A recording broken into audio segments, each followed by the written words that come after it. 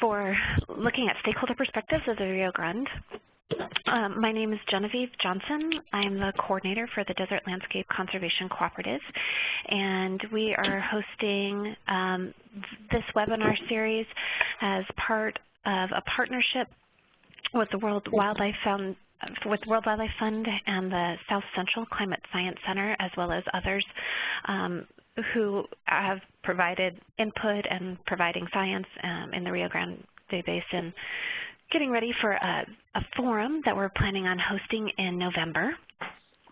Today we are lucky to have Jack Friedman. He's a research scientist at the Center for Applied Social Research from the University of Oklahoma, an anthropologist with experience in looking at a broad spectrum of different types of information and working with people in the field. And he has partnered with Stephanie Paladino, also from the University of Oklahoma, who's an environmental anthropologist. And she has worked specifically in the Rio Grande in Mexico and the U.S., focusing on environmental problems and things that folks have in common as they relate to questions of equity and governance and sustainability. Today, one of the projects that they are in the process of completing is understanding how to manage scarce water during drought, which is, all of you know, is a great challenge in the Rio Grande Basin. Severe drought coupled with human development has had an impact on the quantity and quality of water, and so this presentation summarizes findings from 14 months of ethnographic fieldwork with hundreds of stakeholders and people who manage water in the basin, specifically focusing on 10 sections of the basin, from the origins of the Rio Grande in Colorado down to the Gulf of Mexico. And the goal of this research is to gather data on how water managers describe their role in managing water and what constraints they work under and how they envision their end goals. Broadly, this information will help inform how different human and environmental factors affect the Rio Grande in order to identify how management strategies and human uses of the river can be better coordinated. As a reminder, we are recording the webinar for today, and as soon as we have the files processed, we'll make sure that that information is available on the Desert LCC website, as well as possibly the Climate Science Center website. I need to remind everybody to please mute your phone and or your computer, depending on how you called in. And if you have any questions along the way, please feel free to enter them into the chat function, and we will monitor that so that you have an opportunity to ask questions along the way. And with that, I'll turn it over to Jack and Stephanie.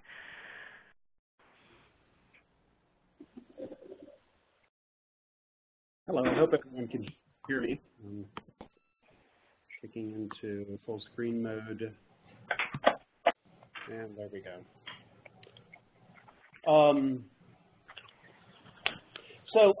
Just to start with, the title is slightly different.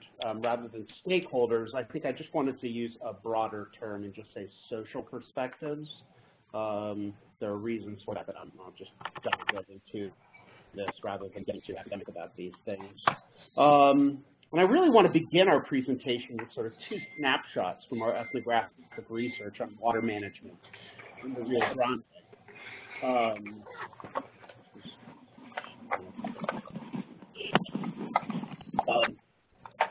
So each of these are what I would sort of term a slightly contrasting view of the human use of water. And this first one comes from a New Mexico farmer who said, "I can't tell you how many times I've been interviewed and someone's asked me, well, why would pecans be allowed to be planted in this great numbers in a drought and with these limited water resources?" And one of my pat responses is, because this isn't the Soviet Union. I mean, if people can do what they want to do. You can contrast that sort of a view with a slightly different view, which comes from a municipal water manager who we interviewed, who said, "And so we're putting out a lot of information to our customers about not using too much water. And I got a call from an elderly man in the middle of the summer. It was July, it was 95 degrees, and he said he wasn't going to turn on his swamp cooler if it was going to put us over the amount of water we should use. And the swamp cooler uses something like 20 gallons of water a day, but he was thinking about the fact that we didn't have that much, and he didn't want to be the one to push us over. And I use that as an example of people here, about what they're like. And you talk to people here about what's needed, and that's the response we get. People who are individually concerned with their own particular small piece of our total use. Now, it would be easy to judge these two narratives on some moral ground or something like that as good or bad. But really for us, it's more important to understand where these narratives come from and what they mean for people and how they influence management behavior. So today, we'll report on some of our ethnographic findings related to this study of water managers. And I should stress at this point, we use the term water managers very broadly. And basically what we're looking at is anybody who manages a whole lot of water. What we did not do in our study is look at sort of endpoint water users as individuals in a city or in a town or something like this, but we did include many farmers, agriculture folks. Anybody who's managing a lot of water is sort of our main goal here. So we're studying water managers along the length of the Rio Grande Bravo. Our project, which explicitly considers how human factors interacting with the Rio Grande impact conservation, was guided by 3 core questions.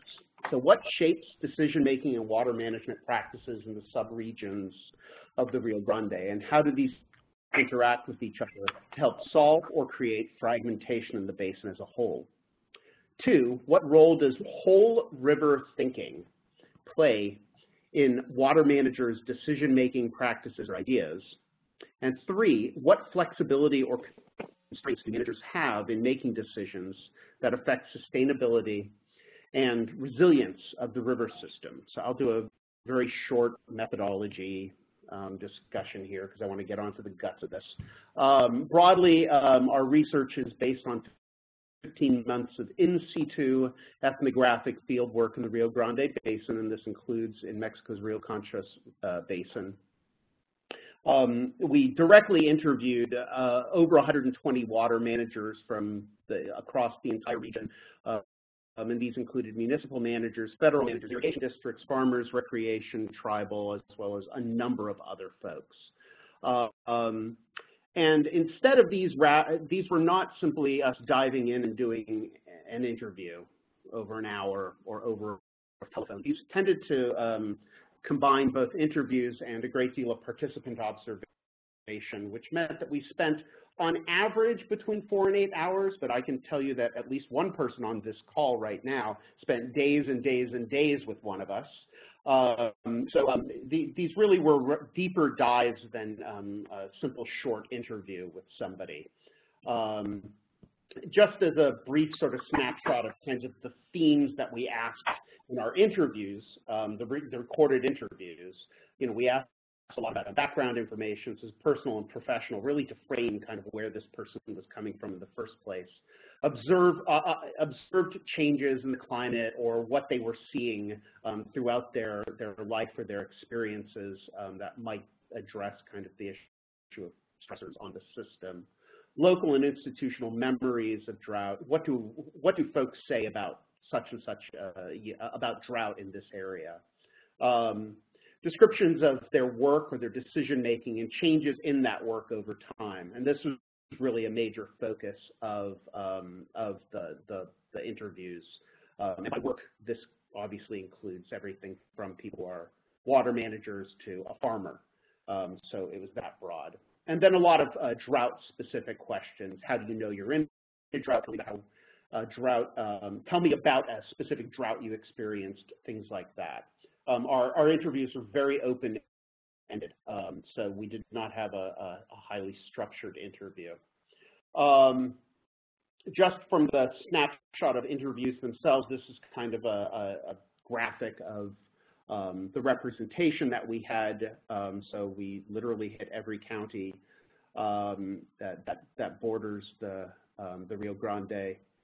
in the U.S., and then we had a much more concentrated field research window that we could do work in the Conchos, and so had a combination of group interviews as well as individual interviews divided over sort of three regions. So that's sort of the background here. So much of this study is really driven by concerns over the impacts of and the possibilities to overcome deeply entrenched fragmentation and segmentation of the management of the river. So what I'm going to describe next are things that, for those of you who do the Rio Grande, will probably appear very familiar. But these were things we really came into this project with an inductive set of methods. We wanted to see what people had to say about them. So even though we'll touch on general themes that you're familiar with, in many ways, how we approach this and how we gather data it was really bottom up rather than top down. We talk about 5 different types of fragmentation here that emerged really in our work. And the first and probably the most obvious one is what we term hydrological fragmentation. And to be perfectly honest, and again, I saw that he's on this call, we were heavily influenced by the term hydrological resets or resetting of the hydrology, which we borrowed from Jack Schmidt, because it's a wonderful way of describing this, and also it's a way that I think a lot of other people who we talked to described it. But this is really the idea that it's pretty much impossible to do the hydrology of the Rio Grande without looking at every single impoundment on the river, causing you to reset how you're approaching that hydrological modeling or hydrological studies. And so this is a snapshot of, obviously, the major dams that are impacting the river, and there's a number of other things that we could have included here in terms of diversions, things like that. But just to give a sense of how broken up this river can seem at times, this is a sort of a nice snapshot of the major dams. But why would we go over this old ground, which any hydrologist knows who's studied this region, except for the fact that really from a social standpoint, it had a great deal of importance for us. And really what it came down to is we heard over and over again from everybody across the river this narrative about the 2 Rio Grandes argument. And this is just one snapshot that we heard. So somebody who says, we have a great deal of interest in Colorado because that's the source of our water. But really, with the compacts and the treaties and the obligations, really we don't think of it as a unified whole. It's really not. It's separate individual management areas with various requirements to deliver a certain amount of water to the next downstream. Really, there's 2 Rio Grandes, and for this person, it's North Rio Grande that ends at Fort Quitman, and South Rio Grande starting up south of that.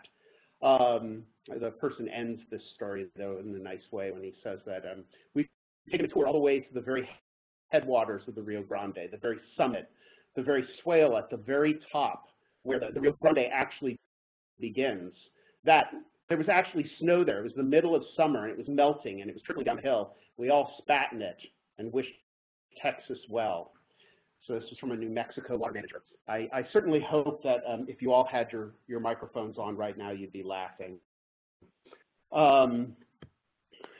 Because this actually leads nicely into sort of the second obvious fragmentation, which is a political or jurisprudential fragmentation, with 8 state borders, 1 international border, having to deal with state water laws that are different, interstate water agreements that are different, international water agreements that are different, all of which we saw represented in multiple ways, but one of the most obvious ways was a series of cascading animosities. And again, for those of you who study the region, you see this every day. Colorado complains about New Mexico. They have to deliver all this water to New Mexico. New Mexico complains about Texas. Southern Texas complains about Mexico and the U.S. federal government a great deal, that they're not getting their fair share of water. And so this is a snapshot from one of our interviews from the lower Rio Grande Valley. So this is the South Texas region, where somebody says, I tell you that what's disheartening for the valley is that they lean towards the Mexico side more than us. It's like I said, the federal government right now works against us. They don't ever take our sides. Mexico has all of these 20 dams up there, and they're holding all of their water for these huge ag deals they put in.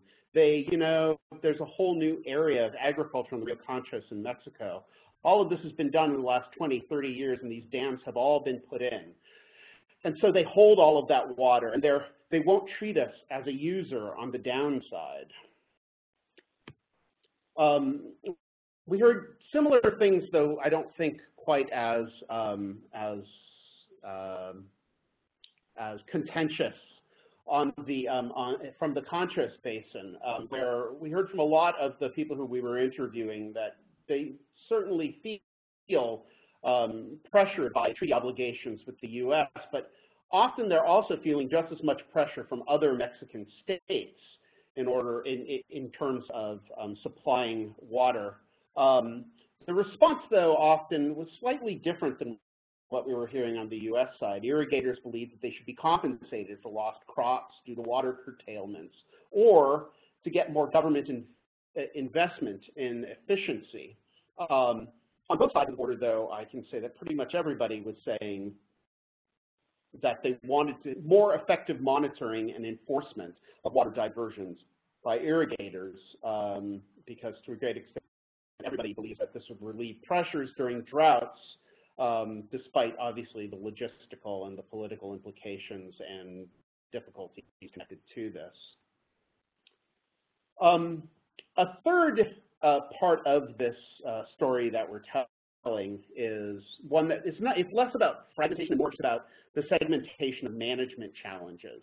And I'm not going to go into too much detail with this, but in essence, if we imagine that one of our goals is to try and think the whole river, it becomes particularly difficult when thinking through natural resource management or managing for instance, endangered or threatened ecosystems or species, especially when looking across such a dramatically diverse cluster of ecoregions in the Rio Grande Basin broadly. You can imagine the management challenges that folks would face if they did have to put together a cluster of useful policies that dealt with this as a whole river system. And yet, at the same time, there obviously are some things that are prompting specific, often sub-basin responses. The Rio Grande silvery minnow has led to significant responses in certain regions of the river. So I show this picture up here in the top left that is of a water gauge in the stream gauge in the center of Albuquerque that's used to monitor flow at that spot. And the folks in Albuquerque who I talked to tended to stress that this was one of the added values for this was that it was providing environmental flow, even though that was never mandated in anything that Albuquerque does, something that we'll discuss in a minute. So the sort of fourth idea about fragmentation that that's emerged out of our research is really sort of fragmentation in terms of human use of the river itself. Agriculture, if it's not on the table for thinking about solving problems, you won't actually have a solution, given that agriculture consumes between 85 and 90% of the water in the Rio Grande. And no water has been formally, legally set aside for ecosystem-oriented management, that there are very interesting ways in which it actually has been set aside. And so somewhere between agriculture and the environment are municipalities, which consume anywhere from 10 to 15% of the water. Obviously, how the water is used in different places is dramatically different. Everything from flooding fields to irrigate crops, to the traditional acequia systems, surface irrigation, and I'm going to linger here for an extra second or two, just so everybody can admire that bottom left picture, because it is a very pretty picture. And then sprinkler irrigation also throughout the contrast. Again, here I would emphasize the difference in sort of technological in technology that's being used. Everything from wheel irrigation in the top right image, which is basically a 1950s irrigation technology, to very advanced drip irrigation in the bottom right. Sprinkler irrigation. And as I said before, the sort of the role of municipalities is critical, especially with the idea of growth of municipalities. It's one thing in the northern parts of the river, but it's something that is present almost every single day in discussions about water and the river, in particular in the lower Rio Grande Valley, where municipal growth is shocking. It's the growth of population down there.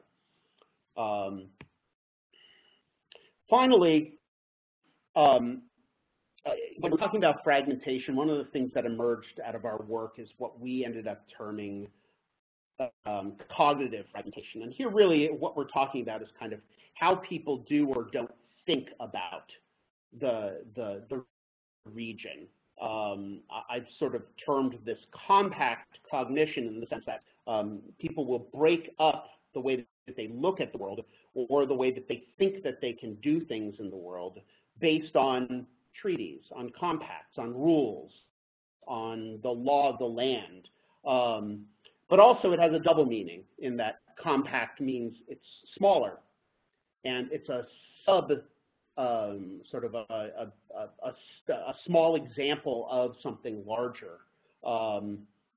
And as such, one of the things we noticed was that there really is little significant occurrence of whole river thinking in actual real-world management practice. Now, that is different than what we will talk about later on.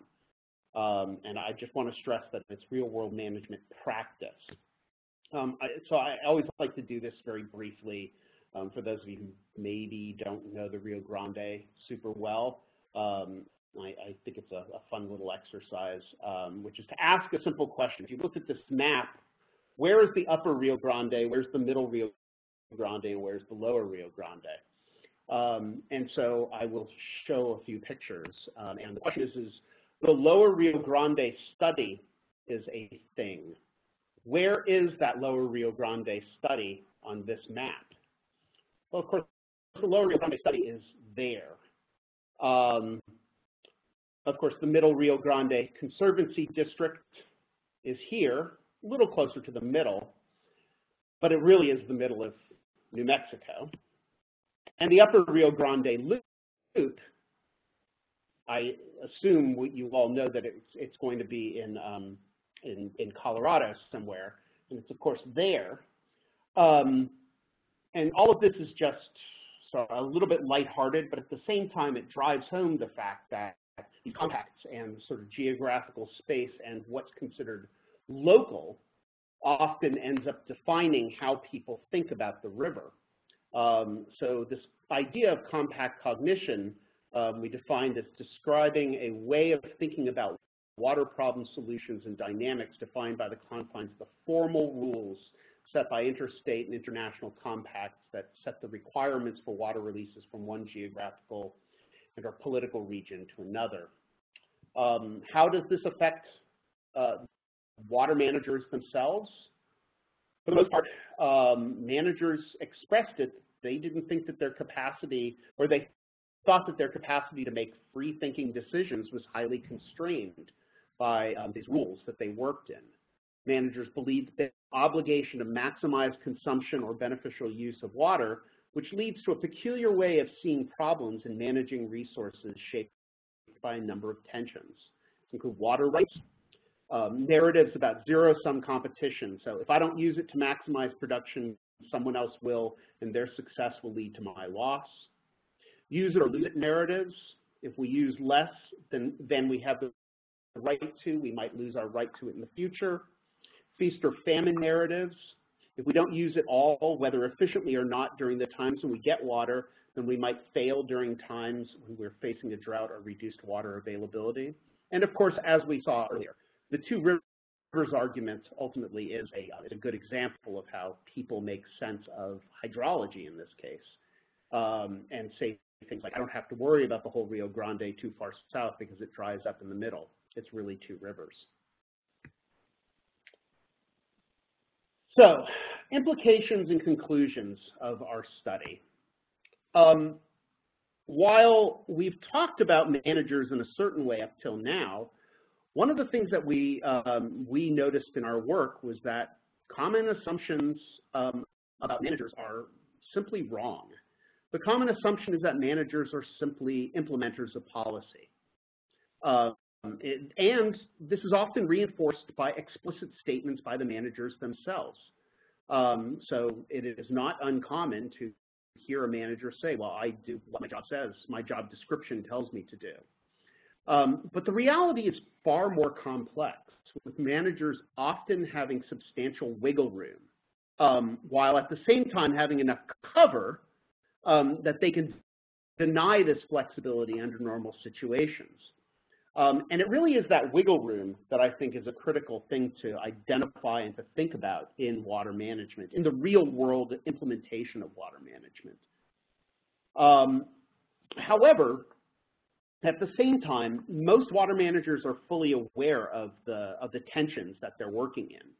So one municipal water manager put it this way: unfortunately, the job that I have, which centers on conservation and preservation of the resource, ultimately feeds into my desire to have water exist just for itself, just to be there. There are times when what I'm doing for work doesn't exactly follow my own personal desire for in-stream flow, for instance. That's not something the municipality I work for works on because it's not recognized as a beneficial use. We can't give our water away for in-stream flows. That's not something we can do. This is water owned by our customers. It's for our customers. So those issues I don't always get to work on. We heard similar tensions from folks in the Rio Conchos region, where many of the actors recognized concepts like ecosystem services and environmental flow and placed high value on them, but at the same time, addressing these issues are not described as within official roles or institutional missions. At the same time, though, we saw interesting cases where irrigation units that divert water directly from the river have an interest in restoring aspects of sort of natural ecosystems, or at least natural channel flow and bank. Their mission is to do this to improve water flow and quality, but at the same time, they acknowledged that there were sort of benefits to the ecosystem and environmental flow. I think one of the larger challenges, though, that all of these sort of hopeful things ran up against was the fact that sort of the river as an ecosystem is not within the mission or the mandate of Conagua, and a lot of the irrigation managers were employees of or connected to Conagua.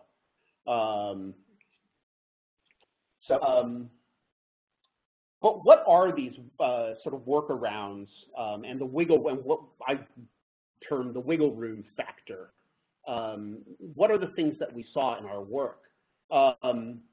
Some of them just involved somewhat surprising and unexpected things. Local farmers and ranchers in Colorado's San Luis Valley were supporting these significant river restoration projects in the headwaters.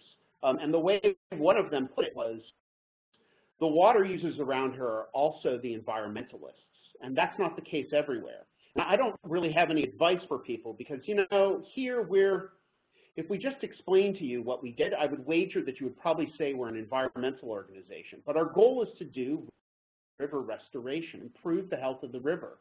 Our board is farmers and ranchers.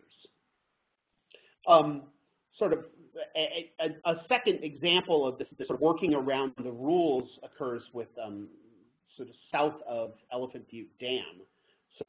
So all surface water rights below Elephant Butte Dam were appropriated for agriculture. But at the present, there are new policies that are allowing water use for environmental restoration to happen without invoking legal change of use. And they're doing this by redefining watering of restoration plants as irrigation. So again, nothing major changed in the say water rights system itself, but there was this workaround.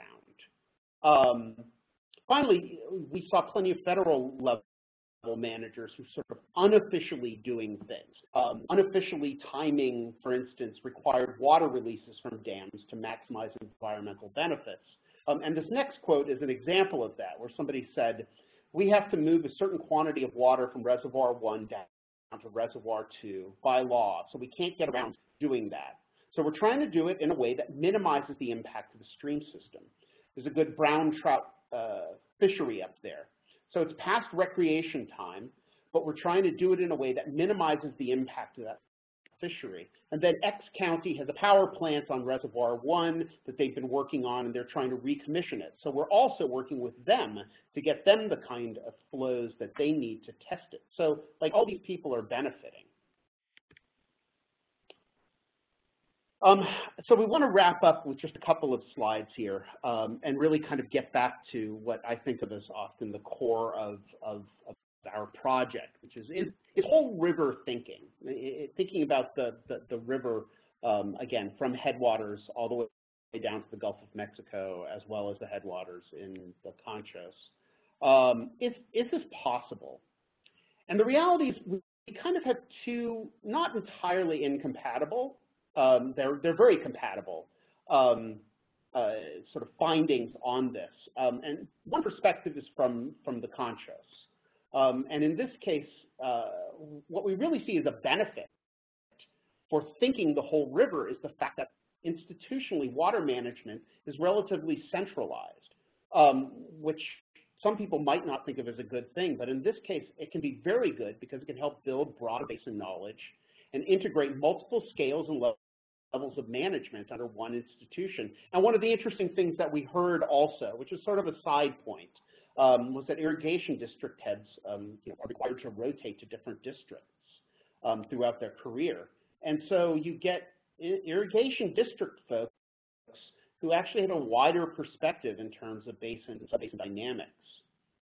The second point I'm going to hand off to Stephanie very quickly, and then I'll jump back on and we'll wrap up in a few minutes. Hi there.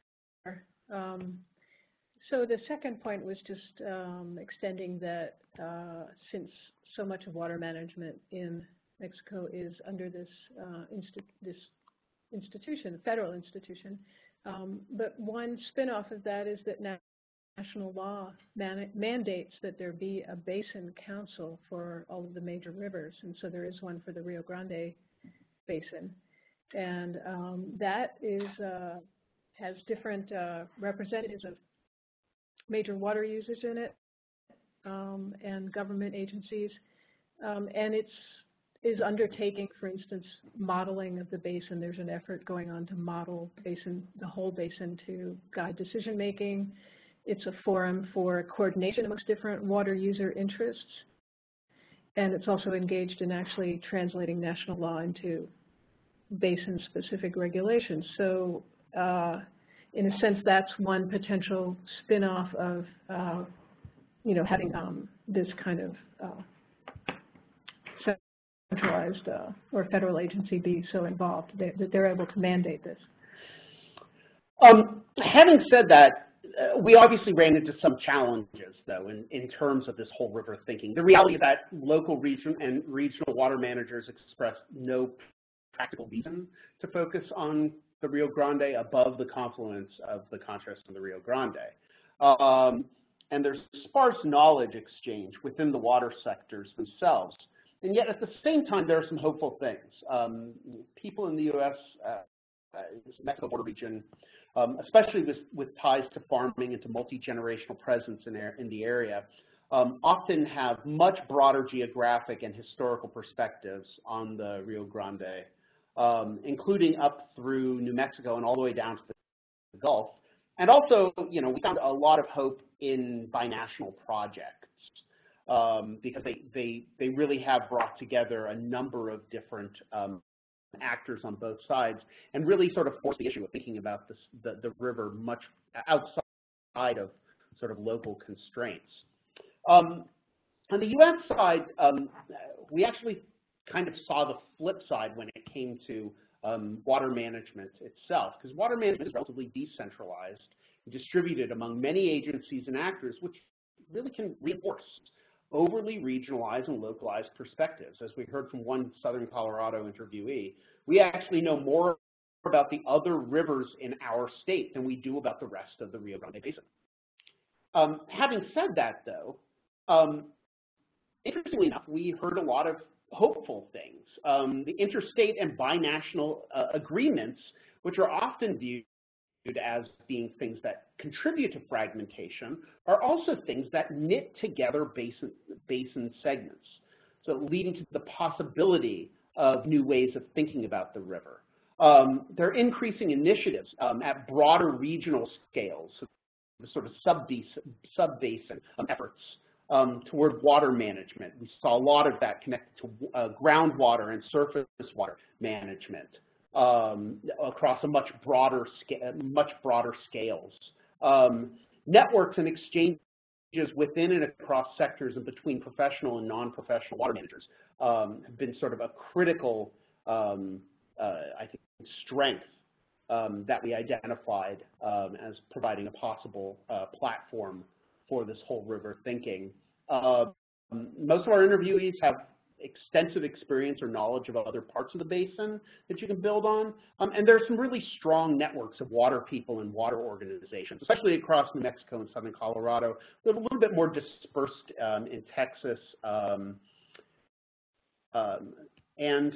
think with that, I'm not sure if I'm at 30 minutes. I probably am over it, but we'll wrap up as our acknowledgments. We're happy to take questions or comentarios.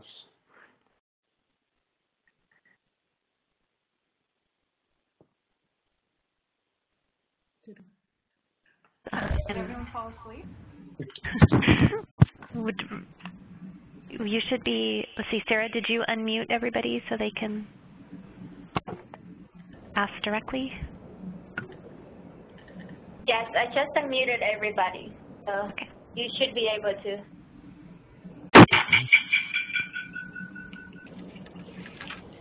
Any questions?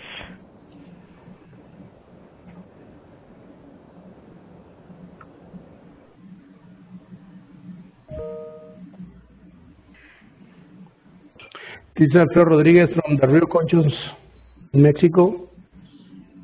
You listen to me? Yes, we hear you, Alfredo. Excellent. So basically, what I would like to confirm or not, that if there is a possibility for all actors to consider just one basin as a whole, as a binational whole large basin, because you set up that question, but I am not totally, I'm not sure if I get it straightforward.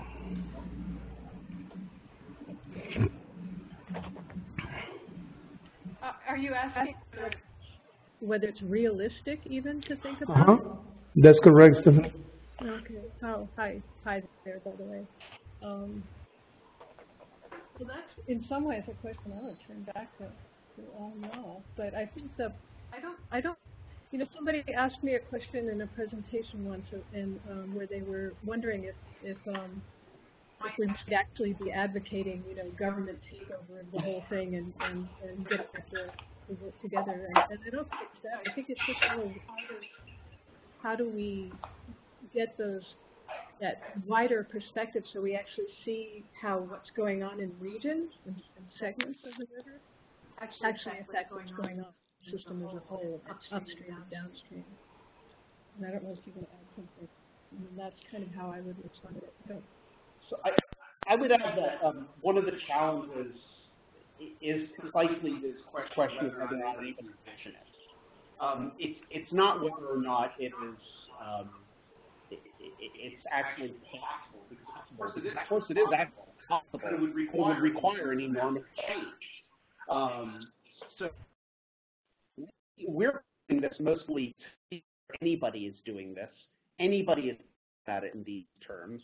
Or whether or not, and to show as empirically as we can what the problem is. Business as usual. And I think I wanted to add that part of the goal also was to look for what are people doing that shows examples of thinking in broader terms.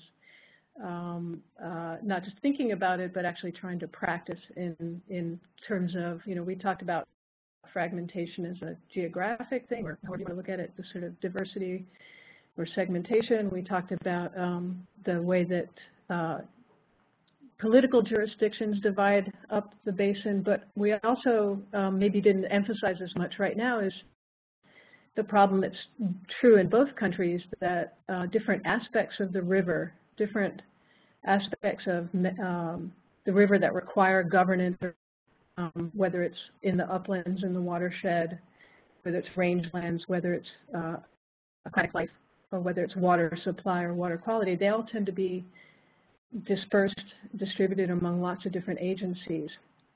And so that's another area where we're kind of looking at how do you, where can this all come together, or aspects of it come together?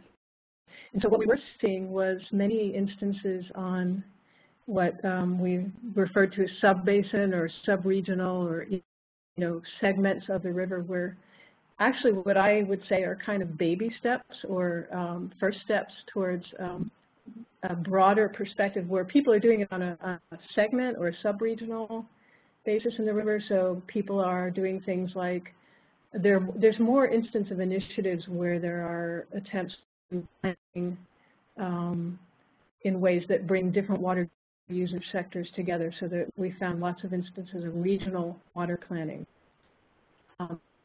Different the pipeline itself could be seen as an instance of, okay, we have to think bigger, right? That was one of our points, and there's sort of a forum there for it. We also found these instances of people thinking about their subregion. It's not the best word, but they're sort of segment of the basin, if you will. Like, how do we also bring groundwater and water into surface water or groundwater?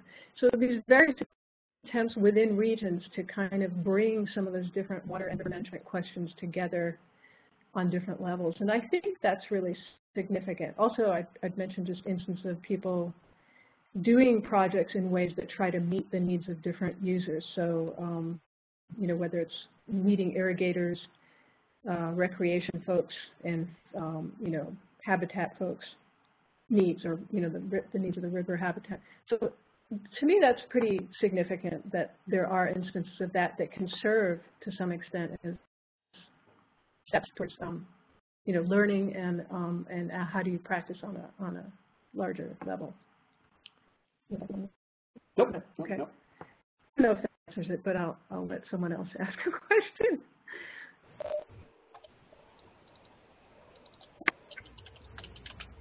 Great. Other questions?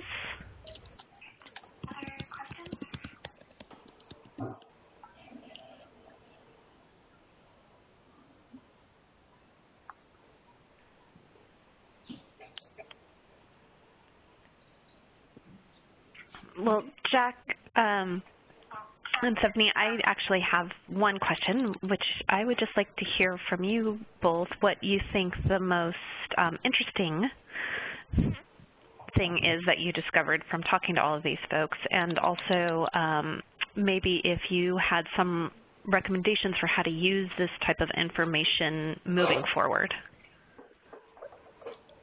Gosh, just one interesting thing? You can say more than one.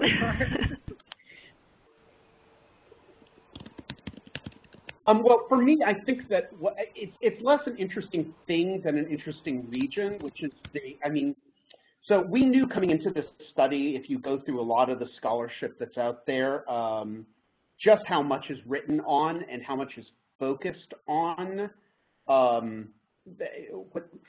basically kind of the northern parts of the Rio Grande. I was really interested. I was really committed to this idea that we do the whole thing. And so I spent a lot of time down in the lower Rio Grande Valley. And I think what was most interesting to me was to see just how dramatically different the context is down there, and how so few people actually know about that region in the northern parts. Again, it reinforced what I saw over and over again, which is this real kind of fragmentation of how people are thinking about the river. But the history down there, that way water is used to it's just the whole world down there, and that to me was one of the more surprising and interesting things. And I think I would also say that the particular examples that we heard from a lot of folks about this wiggle room issue. Every time somebody would say something about this, saying, well, formally this is what I do, and they'd spend an hour telling us about all of the formal stuff that they do in their work, and then they would suddenly turn around and say, but this is how we make it all. This is how I sleep at night. I sleep at night because somewhere in the work that I do, I can squeeze in this thing to make sure that there's water in a stream where I know that there are fish, or to make sure that water moves its way in such and such a place that I really wasn't mandated to do this, but I could still do it, kind of under the radar, but nobody really objected or would object to it. And those things I think were really important things to identify and to see. And each time they happened, kind of things became a little lighter in my world, because all of the challenges connected to the Rio Grande can feel a bit heavy at times. And I'd go with to add that I think I guess these experiments that are going on, including with things like water banking or different ways of defining access to water, a lot of things that would be familiar to you folks that work in the basin in one way or another. I mean, I think identifying those and being able to talk, point to sort of some of the experiences. We may not be able to document in detail the experiences of all those, but to be able to point those out and point the way to these experiences so that that kind of learning can happen, I think, is also for actual water managers, people in the trenches. That's pretty significant. So there are a lot of things we didn't mention that are being, sort of experiments, if you will, in water management. And I think there are significant opportunities to learn. And I will say that people really care a lot. That really comes through. I think that reinforces what Jack was saying, and that is encouraging. Gosh, I forgot what the second part of the point was. Oh well, it'll come back after y'all go away. But when I'm driving home. I can't remember, but I just think there's a lot that's going on that's pushing the envelope now, and it's important to look at those. Great, thank you so much. Any other questions? Oh, go ahead. Yeah, hi, this is Lindsay Bass from Rural Wildlife Fund. I lead our corporate water stewardship work, and we work in the basin with several partners, and I was just curious in the work that you all have done. It is interesting to hear that, you know, there are these little pockets of innovation happening, but kind of the fragmentation, this jurisdictional fragmentation, you know, leads to this opportunity to help connect the dots.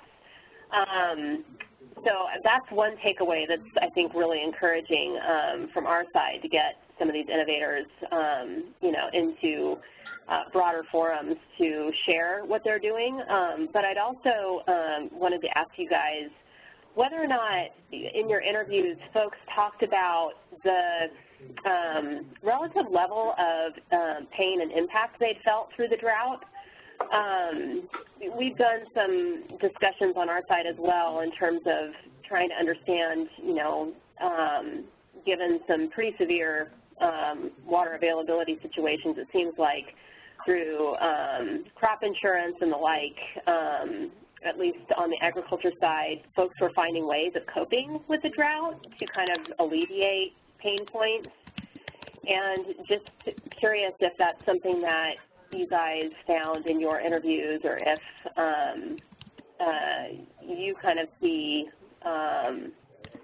additional pain points kind of brewing as, you know, water demands increase and the supply situation kind of remains the same or gets more challenging.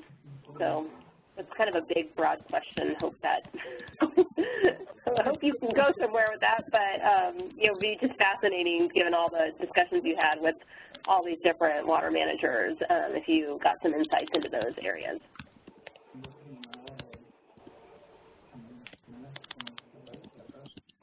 So yeah, I mean, I think that, well, I'll start with that last point because I think it is a critical point. I mean, I think that there is a great deal of buffering, in particular in agriculture, at least on the U.S. side, regarding drought at this point. This is something that's not unique to this study. I've been doing the same, similar kinds of work within many agricultural communities in Oklahoma, and it's a very similar situation where the pain that people are feeling when it comes to extreme drought can really be limited in the agricultural context by the crop insurance system. I have you know, long discussed and thought about sort of the issues of sort of experiential learning that come out of that, given that there were generations and generations of farmers who did not have crop insurance, and they suffered and adapted to drought, to address drought, to respond to drought, and to prepare for drought in a way that may or may not be occurring to the same extent today because of the sort of buffering mechanisms. So it's both a good thing and a bad thing, right? Long-term sustainability might be kind of undermined because of the nature of things like crop insurance. But everybody suffers through a drought. So crop insurance is not, it's not a substitute for, you know, the income that you would have had from you know, an actual full crop coming in. Everybody suffers through that. In terms of urban spaces, it really depends on what the infrastructure is, but there are, you know, many of them, again, have really adapted, at least on the U.S. side, to have an enormous amount of extra water. One of the quotes, because I knew I'd run over way too long in this talk, one of the quotes that I cut out was an extensive interview that we did with a municipal water manager talking about having bought water from, you know, bought basically land which came with water rights in an area that was very distant from that particular city.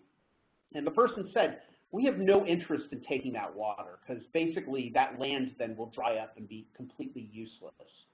The only way we would take it is under duress, and we have to have that in our basically investment profile.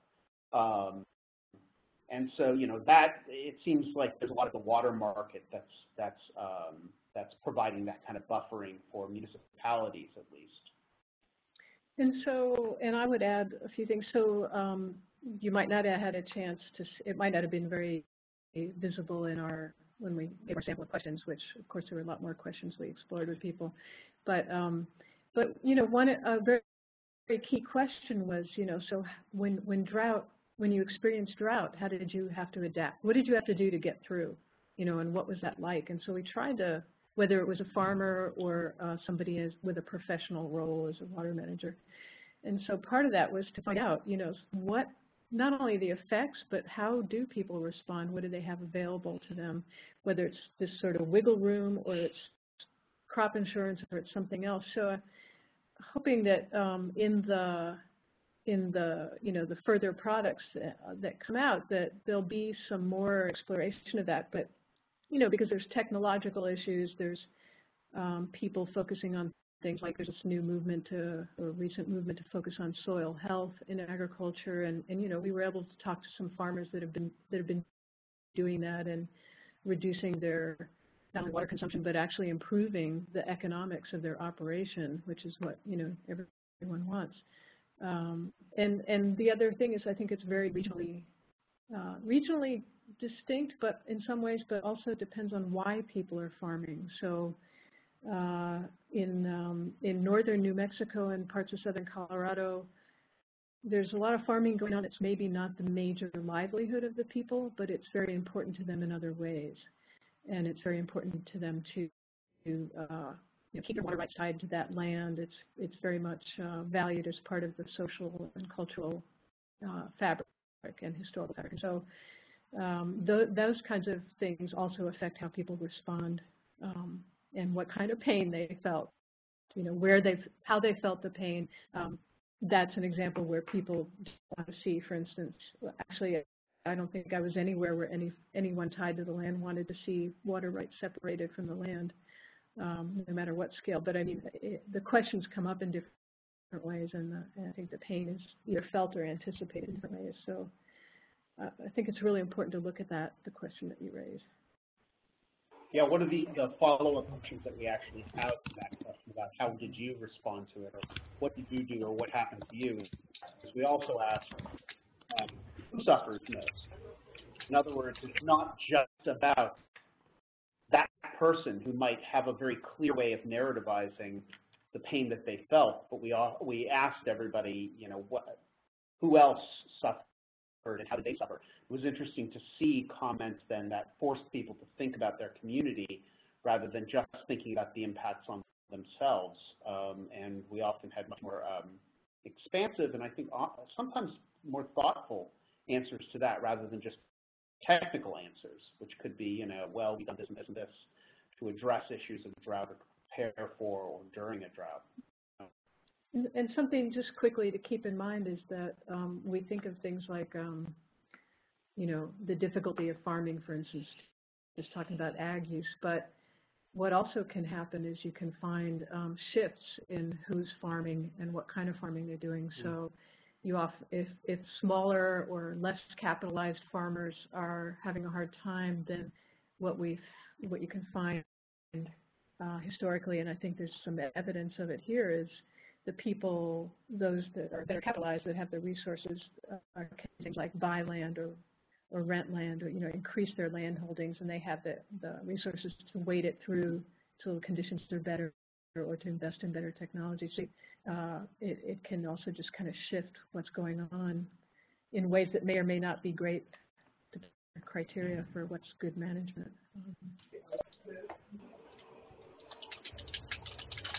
Thanks, you guys. It's really helpful.